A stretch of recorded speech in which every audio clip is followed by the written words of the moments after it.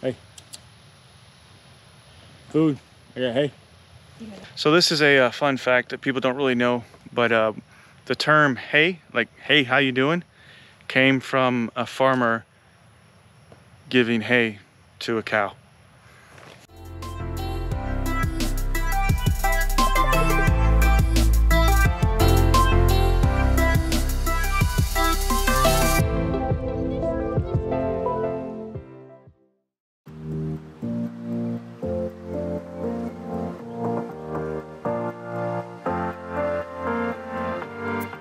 Jesus Christ! Oh my God!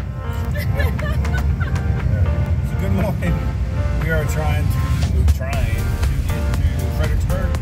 We're gonna check out the Lyndon B. Johnson State Park, and maybe we'll check out some balloons while we're there. Rachel's hit every big little bump and pop that's around right now, so I apologize for shaking it. And the fear for my life.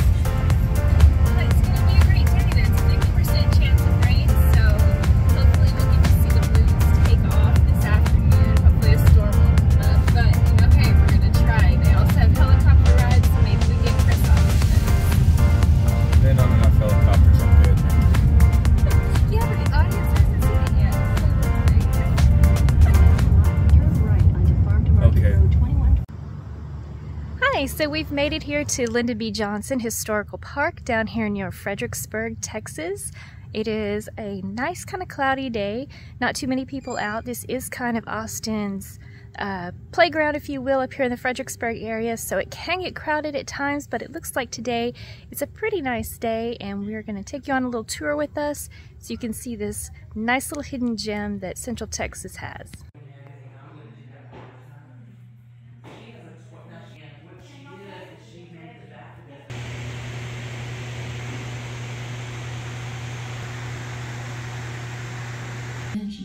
To Hispanic and German settlers.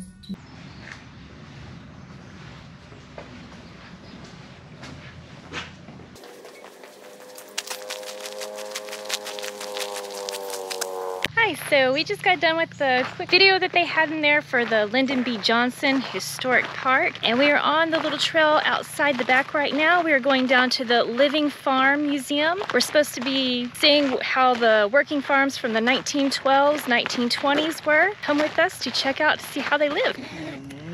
So hey, life as a YouTuber, you pack around a lot of things and you forget stuff. Fortunately, we did. Fortunately, we got our battery this morning. We almost left it, and then we started to try to take photos. Couldn't figure out why the camera was working. We forgot to put the battery in the camera. She says we, but it's actually me. Trails they have between the different facilities, and they're really nice maintained, really nice and wide, perfect for your kids running around, or if you have any disabilities. It's not too bad to be able to get out here. There is water in a creek that's just off to our side over here right now. We've actually had some rain in the big country area, so it's been really great.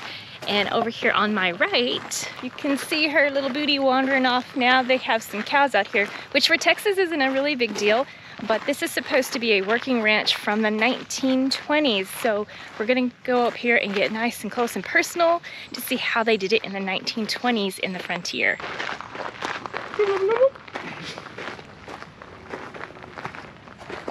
All majestic.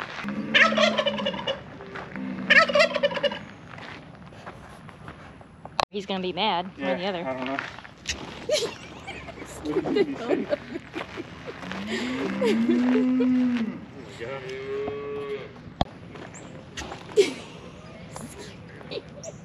Did you hear him? So we went over there and saw the turkeys, and he gave us a nice little show, a little bit of a scare with his little thumping noises. But fortunately nobody got attacked, or maybe unfortunately for views. But hey, we're over here next to the gardens that they have out here that they actually use when they're preparing the foods inside, that you can go in there. They show you how they made it from the 1920s without electricity, without any running water. And I think sometimes you get a little taste to see how it was back in the day.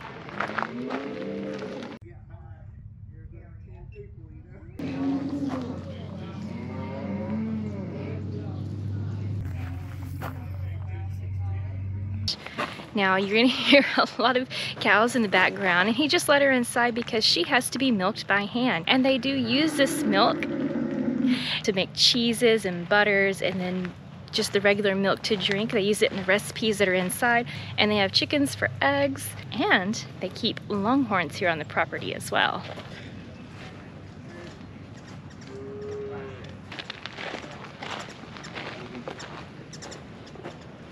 Look in the kitchen here on the left. Can't go on, unfortunately, because we got this wood stove fired up. That's where we cook dinner every day. Also in the kitchen, you'll see a big blue pan on the table. That's the fresh milk from the cow this morning, so we still milk the cow every day. Still raw milk. It has not been pasteurized. It can sit out on that table all day without smelling. In the house here next door, it's open to walk through and explore. Everything is set 1918 into World War I time period, because that's when they had all the structures completed as it is seen today.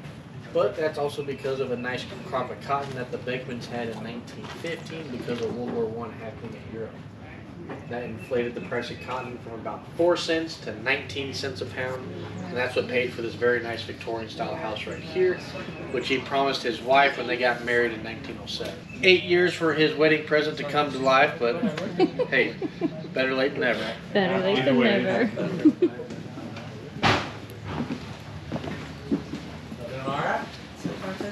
Hi, how are y'all doing? So, all on the big tour bus that came in? Yep. Where's everybody from?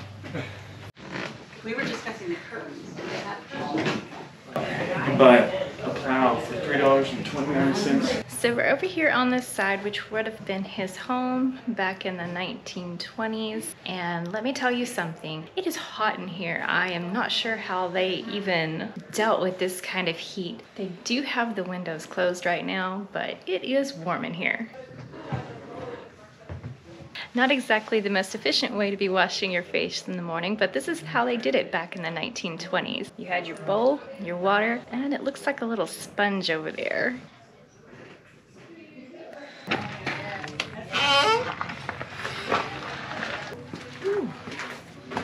Is there any vampires in here? No, I don't think says so. I. No vampires. Oh wait, no, it's garlic cloves, not onions. My bad. Garlic cloves, yes, and I did point the garlic cloves. Oh wait, there's garlic there. Yeah, there's garlic back there. Okay, so we're out in the back part of where the house was. This would have been the cellar. They didn't have refrigerators and pantries all up inside because it was just too hot up in there. So you get to be out here with your nice stinky garlic and onions.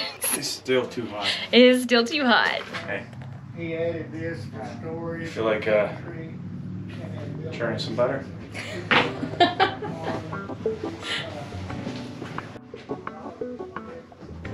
Chickens are fighting. Oh no, we're missing the fight. Fight, fight, fight. Okay, so we think that this might be Parmesan cheese or something similar to it sitting out over here. It looks like this might have been like the storage room, or not the storage room, where they actually probably made the cheeses. And there is a grinder, so maybe it was where they milled their grains as well. And just here's another extra little spot that they would have used for working. Interestingly enough, the kitchen is separate from where the main living places are inside because it would just get too hot during the summer down here in Texas. But every room also had a wood-burning fireplace for in the winter so they could keep nice and toasty. Hey ladies, y'all hanging out together. Look at those horns. You too. I bet you he's the butt of some jokes, though. Oh, Oh, hello.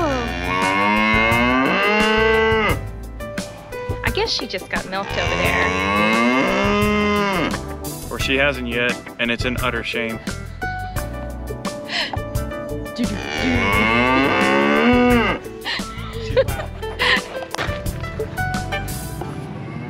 It's a great place for photography here at this particular historic site. If only someone knew how to take a photo. Hey, we're learning, we're getting better. I think you can agree on each episode, every video, more and more technical skills are developing, and our interview skills and our storytelling will get better with time. So keep watching.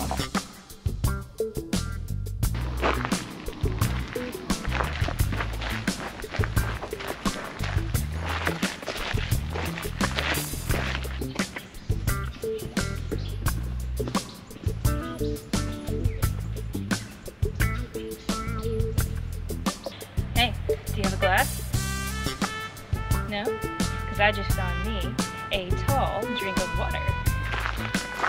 By the way, this is a free state and national park.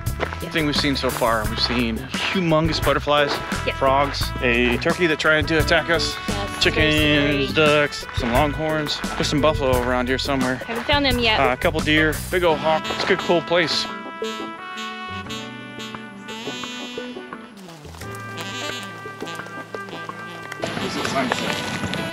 Use the back door. So here we are at the location of the Lyndon B. Johnson, his original school. His mother brought him over here when he was 4 years old for a better education. Interesting thing, she was a college-educated woman, so in the 1920s, that would have been extremely rare for that time. Most women were, you know, if they got to high school, they were really lucky. So as a college-educated woman, she knew the importance of an education for her kids. So she pulled him out of this school when he was 7 and brought him to a little city and had him go to school there. But let's see if we can see something on this back side. It's on.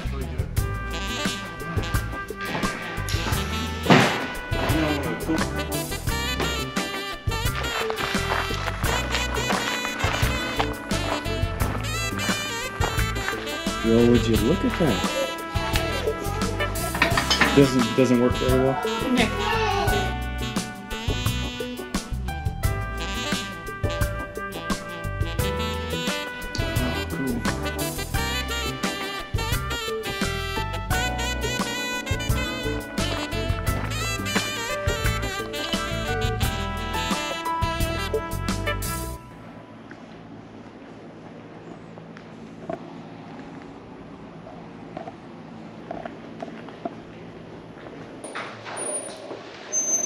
Hello.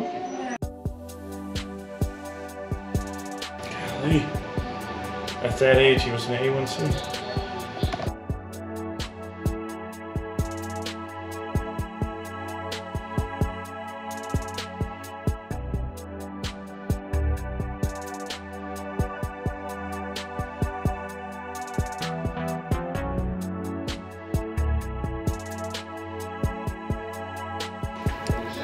Lady Bird Johnson earned her bachelor's degree from UT in art and journalism. She was very attuned to nature and conservation, and you can still see her influence today in the beautification highway programs, especially in Texas. One of the cool things about the LBJ family is that Lady Bird Johnson, almost sometimes what she did overshadowed President Johnson. So we're over here at the Texas White House. This place was used about a quarter of the time through his presidency. That's why it was nicknamed the Texas White House. He kept coming back over and over again for a nice retreat away from the Washington socialites, and he would have his meetings out here with his advisors on what was going on for the country, for the Vietnam War, for the civil rights. And we'd love to take you up a little closer, but as you can see right now, it looks like it's kind of cordoned off. So leave a comment below for any fun historical place that you think we should visit next, and we will see you in the next video.